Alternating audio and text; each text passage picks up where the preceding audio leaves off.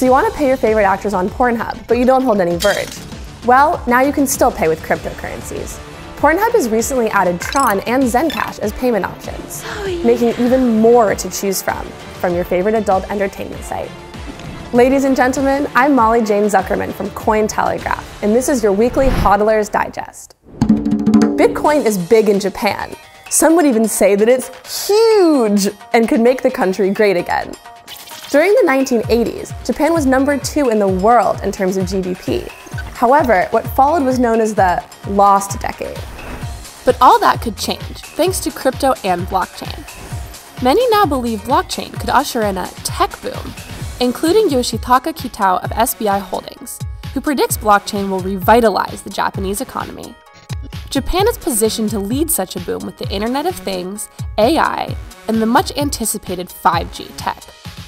SBI are putting their money where their mouth is, with a $460 million AI and blockchain fund. We want to take blockchain beyond financial. SBI also announced the launch of a crypto exchange and has invested in a renewable energy wind farm to begin mining Bitcoin Cash, which may disappoint the Bitcoin maximalists, but will please environmentalists. All that stands in the way of Japan becoming a genuine Cryptopia, sorry Brock, is suffocating regulation. Earlier this year, the government clamped down on crypto exchanges after some major hacks. Before this, Japan had a relatively crypto-friendly approach, licensing 16 exchanges in 2017. This year, it penalized 6 and told others to revise their management structure. As long as Japan doesn't take a knee-jerk approach to crypto regulation, it could become one of the world leaders in making cryptocurrencies more mainstream. Zuckerberg drops the blanket. No, not a literal blanket. Facebook has just ended its blanket ban on cryptocurrency ads. However, Facebook does maintain its ban on ICO ads. Crypto advertisers must now submit an application to Facebook with acceptance for the ads pending on their eligibility. Not everyone who wants to advertise will be able to do so. No specifics on the details, but safe to say, if your ad is fronted by this guy, you might want to rethink your campaign. Could this suggest that perhaps Zuckerberg and Facebook are thinking about releasing their own token? Cambridge Analytica certainly were. Zuckerberg toured states across America last year, leading some to speculate that he was gearing up for a 2020 presidential run. If that's the case, he would be joining the likes of Oprah, rapper Akon, rapper Kanye West, and cryptocurrency enthusiast and fugitive from the law, John McAfee. 2020. New president, new currency, new world order. And now to the US, where Congress held a cryptocurrency hearing this week. Protecting our elections, examining shell companies and virtual currencies as avenues for foreign interference, led by Senator Lindsey Graham. Exchangers can hop from jurisdiction to jurisdiction in pursuit of favorable regulatory regimes, and the anonymity that they afford users could be attractive to foreign adversaries seeking to thwart campaign finance laws. At the hearing, concerns were raised over Russia's potential use of virtual currencies to affect the US political system, noting the country's interest in releasing its own cryptocurrency.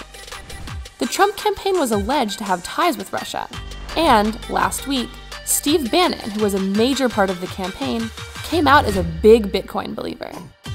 Which politician would you give your cryptocurrency to? Fundmeister economists like Kenneth Rogoff think that Bitcoin will eventually hit $100 and will only be used by rogue states in the next 10 years. Not Robert Shiller, Yale economics professor and Nobel Prize winner. Shiller literally shills for Bitcoin, taking a much more pragmatic approach. Shiller thinks Bitcoin is a social movement that runs along generational and geographic lines. It's an epidemic of enthusiasm, a speculative bubble. That doesn't mean it will go to zero. Referring to crypto as a bubble, Shiller believes crypto can recover even after the eventual burst. Tulips are still valued. There are some expensive tulips.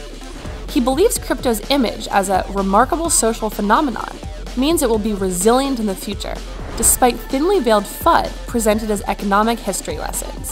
Ponzi schemes, dot-com bubble, tulips, blah blah blah. 99 Bitcoins recently announced Bitcoin's 300th death. However, the cryptocurrency seems to be living a pretty active afterlife. Our favorite hype man is back. Some know him as Steve Wozniak, co-founder of Apple. If you're more familiar with him, you can call him simply Woz. He reiterated this week his thought that blockchain is a bubble similar to that of the dot-com era, but one that could mature in the future.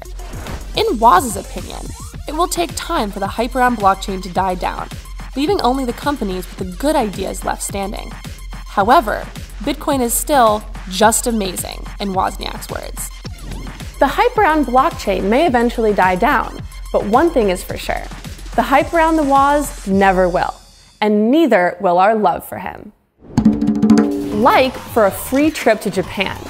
Like, subscribe, and hodl for an all-inclusive spa weekend in Cryptopia. Cointelegraph. Like, subscribe, and hodl.